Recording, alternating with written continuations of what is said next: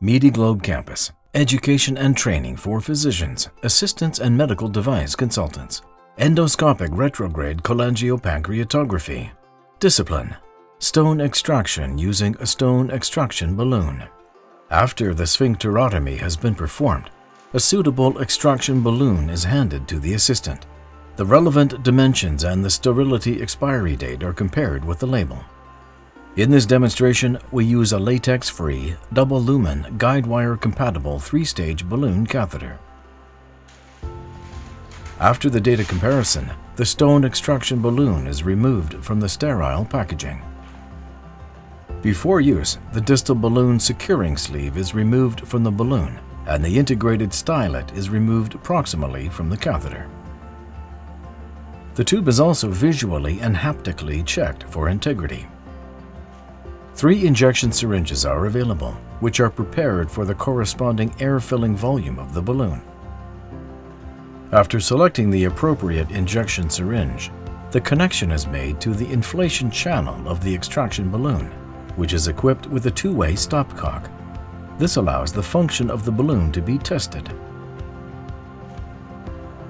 The insertion of the extraction balloon into the working channel of the duodenoscope begins with the threading of the guide wire that is already in place into the distal guide wire lumen of the tube.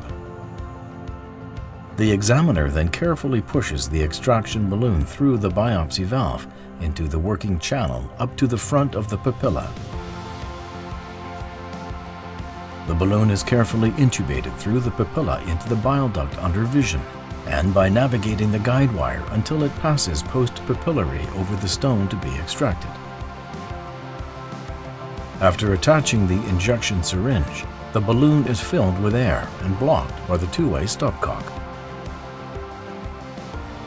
The position of the balloon is monitored on the X-ray monitor. The stone is now extracted under visual control by slowly pulling the inflated extraction balloon through the papilla into the duodenum. After the balloon has been deflated by opening the 2-way stopcock, the extraction balloon can be carefully removed from the duodenoscope. You saw a demonstration on endoscopic retrograde cholangiopancreatography, discipline, stone extraction using a stone extraction balloon.